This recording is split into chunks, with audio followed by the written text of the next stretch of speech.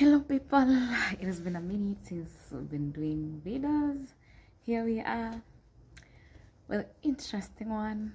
Just stay tuned and God will bless you.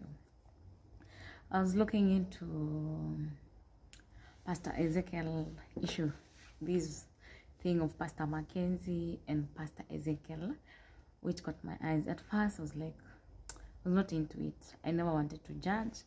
I never wanted to say anything. But today something interesting got into my head. You see, that woman was caught in adultery. In the book of John 8:7, the scribes and the Pharisees took that woman to Jesus when she was caught in the sin. Then they told Jesus, this is the woman has been caught in the sin of adultery. She should be stoned to death. And during the time of the law of Moses, when people were caught in sin, they were being stoned to death. But something interesting, Jesus told them, hey, stop. If there is no one in the midst of you who has ever committed sin, should be the first one to stone this woman. And everyone placed their stones down and everyone left the sin. It is only that woman with Jesus. Then Jesus told that woman, go, your sins are forgiven, and never repeat such. So here is the issue of Pastor Ezekiel. It's not that I'm defending. I don't know anything at all. Don't want to judge or anything. I know people out here judging, speaking a lot of things. But one thing I want to tell us and encourage us, salvation is personal. It's between you and your God.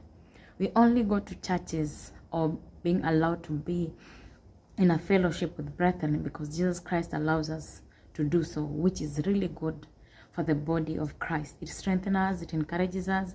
When you're feeling you're weak, when you're in a group or in a church, you'll be prayed for. Like, yeah, you can have issues, wherever. This church is the one that will stand with you in all these. No man is an island. That's why we are there, for the fellowship. But just know salvation is personal. It's between you and your God. Between you and your God. Let no one tell you. I do not trust so much our leaders, and we end up forgetting that it is all about our Maker, yet we end up worshiping our leaders. The Bible encourages us to respect our leaders, and it guides us so much in the book of Timothy on how to respect our leaders, that leadership comes from God and everything, and we respect that. But always know that salvation is personal with God. It is just you who made a prayer, confession prayer, for telling Jesus that I forgive my sin, whatever, everything, for you to be accepted back to the body of Christ. Yeah? The same way, people will just be there to encourage you, to help you, correct you. And let's know that every human being, there's no one who's righteous. We are all faulty. No one is better than the other. Today can be you, another day can be another person. So instead of being out here busy judging and speaking things that we don't know, or whatever things, I'm not taking sides, but why can't we go back and wait God to do his will? God will fight for you if you are his righteous. He will fight for you no matter what. And God will not leave you nor forsake you or abandon you to go through such. He will never shame you. He will fight for you. And as human beings, we go through challenges. This is what strengthens the body of Christ. This is what strengthens us as Christians. This is what makes us even more stronger. And I pray that if it is God's, if he is righteous, if all the things that he has been accused of is not the way they are, God will fight for him. Because he knows our hearts better than we know, than even the way other people knows us. He's the only one who knows the truth. So let us leave the whole thing to God and trust in him who sees everything, who knows everything. And God will fight for us. And all these things that are happening, I don't know, Pastor Makenzie killing a lot of people. These are the signs of the end days. Jesus said, at the end days you'll see false prophet. All this is just happening according to the Bible. So let us pray. Let us be keen. Let us not be deceived. Let us know that these are end times. Let us be prepared. When we see these things happening, what are we doing as Christians?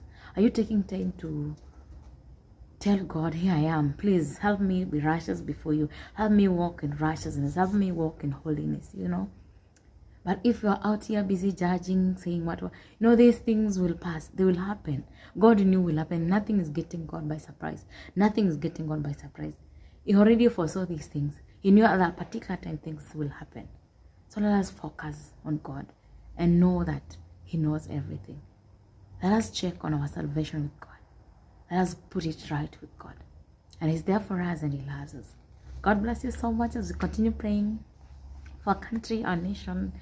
And just know God will fight for His people.